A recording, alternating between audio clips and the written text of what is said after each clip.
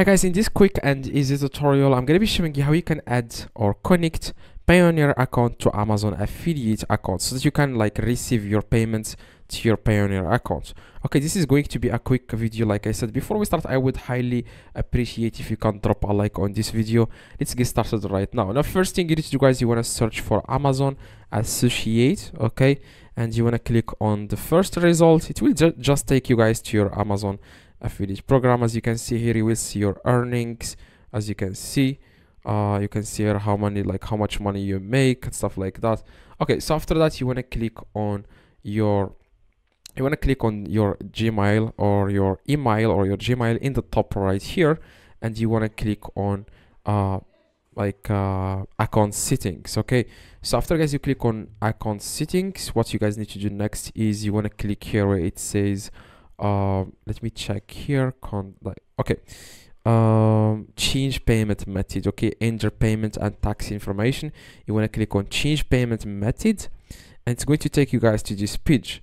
And what you guys need to do next, you want to click on bank account. Okay, you want to click on bank account, and you want to click on add new bank account. Okay, and it's going to take you here. Now what you guys need to do, you want to go to your own Payoneer account, and you want to click on get paid, and you want to click on receiving accounts, and you want to click on USD dollars. You can see the based in the US or USA, as you can see, and all this information will be needed in order. As you can, for example, the account number, I'm going to add the account number, which is this, and the routing number, I'm going to add it here, which is I'm going to add it here.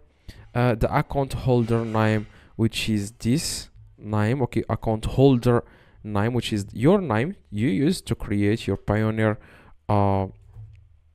here. The bank name here, it's called First Century Bank. Okay, confirm the account number.